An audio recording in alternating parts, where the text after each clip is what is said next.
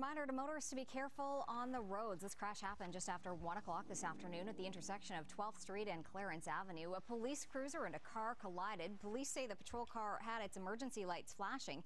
It proceeded through the intersection against a red light when it was T-boned by the car. The officer sustained minor injuries. The driver of the other vehicle was not hurt. There's no word on whether charges will be laid.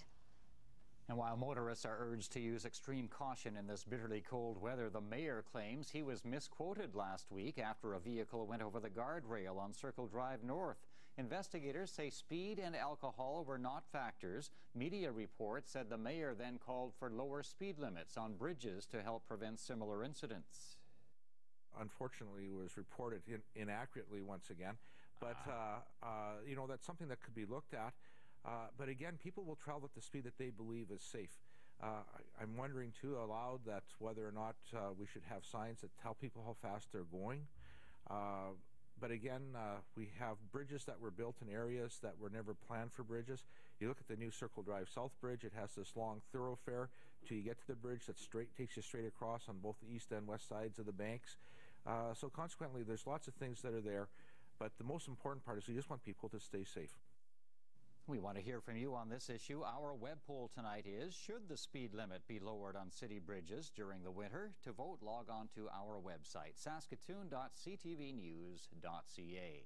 City crews are dealing with a major water main break tonight. It happened at Faithful Avenue between 51st and 52nd Streets. The city describes it as an emergency water main repair. As a result, traffic is restricted to one lane on Faithful. Crews hope to have the road restrictions lifted by the end of tomorrow. The city of Saskatoon is in damage control following a major power outage. Thousands of people were in the cold and dark yesterday for several hours. But the problem wasn't just the outage. For many, it was a lack of information they received. Jamie Fisher explains. Thousands of people in East Side neighborhoods were in the dark Sunday night. Lack of power and a lack of information from the city for over 2 hours as temperatures hovered in the -30s. When I went on the Saskatoon Light and Power website at, I think they posted at 6:38 that there was a power outage. Well, we'd been without power for an hour, maybe a little more by then. And so they were confirming what we already knew. What was sad was that they didn't have more there at that point than that. After realizing the power wasn't coming back right away, Davey's wife and stepson went to stay with family while he waited for the lights to come back on. Eventually, he turned to Twitter for information. All he could find came from Councillor Charlie Clark's Twitter feed. Probably it started because people started contacting me for information, and as I was looking for information, I realized, yeah, if I'm not getting it, most other people aren't. Clark contacted city managers and tweeted what he could. Still, people were upset the city itself provided little information. The city said part of the problem was a human error that prevented their automatic tweets from sending out updates.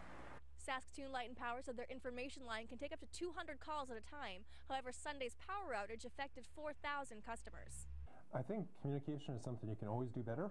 And so over the last year or two, we've made improvements, and clearly we still need to make further improvements. So, and we'll be using this event as a learning step for us.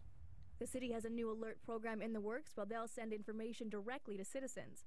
The contract for the project has been granted, but there isn't a timeline for its launch. Jamie Fisher, CTV News, Saskatoon.